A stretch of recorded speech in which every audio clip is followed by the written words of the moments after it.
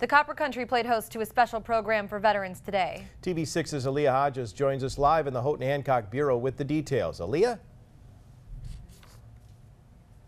Steve and Sophie, that's right.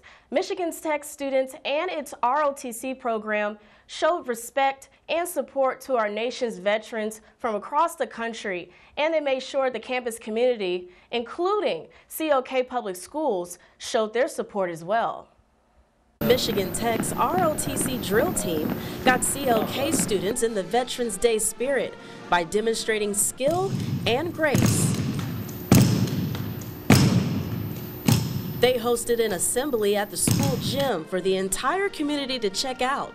Later, the university's career ambassadors organized a tribute led by the ROTC's Army and Air Force members on campus with the Husky Pep Band to play along. We did it last year and everyone loved the event, and we wanted to make this year bigger than last year, and what more can we do? So we decorated 240 trees around campus with ribbon, so that was like a new upgrade we did this year. The yellow ribbons is a national symbol of gratitude to veterans. Students and faculty even wrote thank you cards to Michigan Tech alumni and local vets.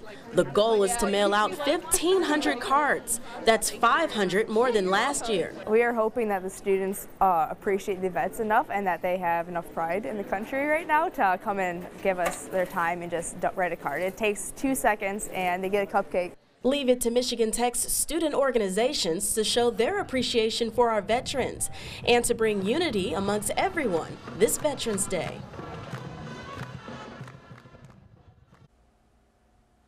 And tonight at Michigan Tech's hockey game versus Ferris State, students will be passing out American flags to children, and there will be a free hockey suite available for local vets and alumni.